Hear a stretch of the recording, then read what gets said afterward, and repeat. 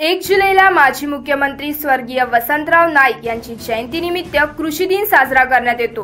मुख्यमंत्री उद्धव ठाकरे यांच्या संकल्पनेतून 1 ते 7 जुलै 2020 हा सप्ताह कृषी संजीवनी सप्ताह म्हणून संपूर्ण राज्यात राबवण्यात येत आहे।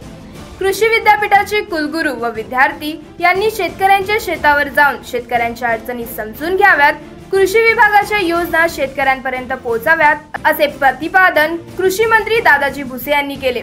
पवनी तालुक्यातील निलज येथे शिवार फेरी व कृषी संजीवनी सप्ताहानिमित्त शेतकऱ्यांशी कृषी मंत्र्यांनी थेट संवाद साधला।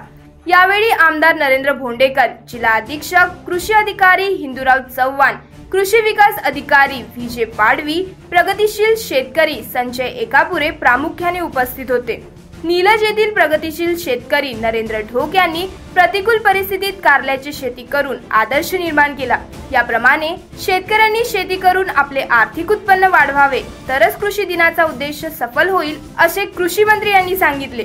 शेतकऱ्यांचे प्रश्न व समस्या सोडवण्यासाठी अधिकाऱ्यांनी पुढाकार घ्यावा, गोसेचे पाणी व वीज शेतकऱ्यांना उपलब्ध व्हाव्यात, अनेक कल्याणकारी योजना शेतकऱ्यांपर्यंत पोहोचाव्यात याबाबत शेतकऱ्यांशी संवाद साधला। याबाबत जाणीवपूर्वक लक्ष घालून शासन दरबारी प्रयत्न करण्यात येईल असे ते म्हणाले।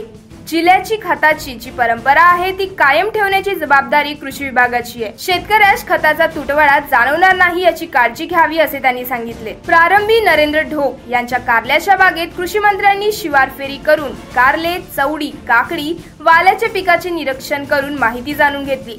सौर ऊर्जेवरील उपकरण, क्राफ्ट पॉलिनेशन तसेच स्प्रिंकलर या अभिनव उपक्रमाची पाहणी केली। कृषी संजीवनी सप्ताहानिमित्त संवाद कार्यक्रमात शेतकऱ्यांनी व वन विभागामार्फत शेतकऱ्यांना होणारा अन्याय व जंगली श्वापदामुळे पिकाचे नुकसान, वन विभागाच्या आर्थिक सहाय्यतेचा अभाव तसेच श्वापदाच्या मृत्यूमुळे शेतकऱ्यावर दाखल होणारे गुन्हे, धान खरेदी केंद्रात वाढ, गहू खरेदी केंद्राची आवश्यकता आदी प्रश्नांची जाणीव करून दिली। कृषी मंत्र्यांनी शेतकऱ्यांच्या समस्या जाणून घेतल्या। यावेळी कृषी मंत्र्यांच्या हस्ते प्रगतिशील शेतकऱ्यांचा सत्कार करण्यात आला।